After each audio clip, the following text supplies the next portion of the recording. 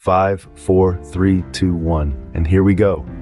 We're about to embark on a thrilling journey through the heart of Accra, Ghana's bustling capital.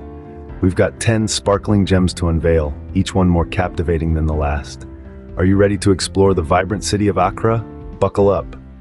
Kicking off at number 10, we have the infamous Osu Castle, a place with more history than a high school textbook. Picture this: grand fortifications, whispering tales of colonial times, and a legacy that stretches back centuries. It's like stepping into a time machine, minus the uncomfortable seating and questionable fashion choices.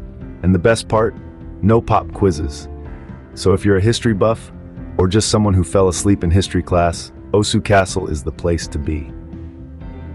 Moving on to number 9, we're diving headfirst into the hustle and bustle of Makola Market. Imagine a symphony of sounds, a kaleidoscope of colors, and a whirlwind of activity. That's Makola for you.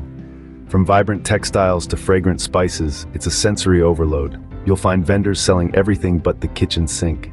And the charm? It's in the beautiful chaos. But don't forget, this isn't your average shopping trip. Haggling? It's not just encouraged, it's essential. Just remember, haggling is the name of the game here. Before we reveal the next jaw-dropping spot, a quick reminder: don't forget to click that subscribe button, give us a thumbs up, and leave your thoughts in the comments below for the Travel Best Places channel. Now, back to our thrilling countdown. At number 8 and 7, we've got Independence Square and Kwame Nkrumah Mausoleum, respectively. Now don't let their historical significance fool you. These spots are far from dull. Independence Square, also known as Black Star Square, is the second largest city square in the world.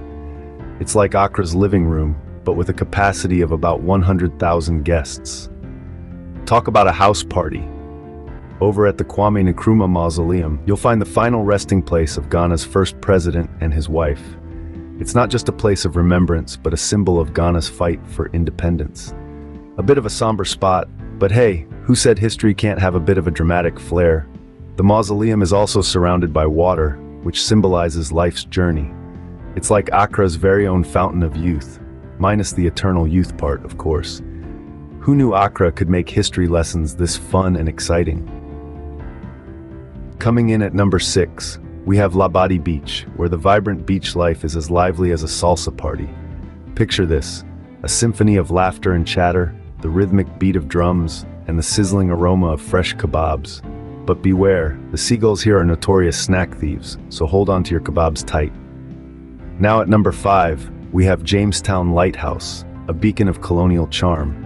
This isn't your typical lighthouse, it's a storyteller, whispering tales of centuries past. And the view from the top? It's like watching Accra through a magical kaleidoscope.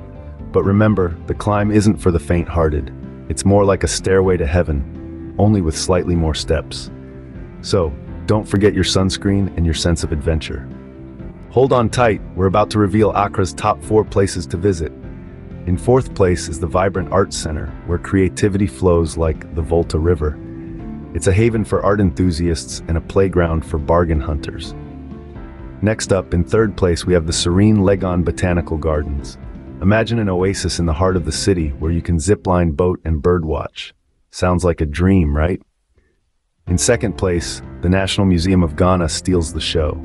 This cultural treasure trove will take you on a journey through Ghana's rich history, no time machine needed. And finally, drumroll please, in 1st place is Accra's crown jewel, the bustling Jamestown. From the iconic lighthouse to the buzzing boxing gyms, Jamestown is where tradition meets modernity. And there you have it, the top 10 places to visit in Accra.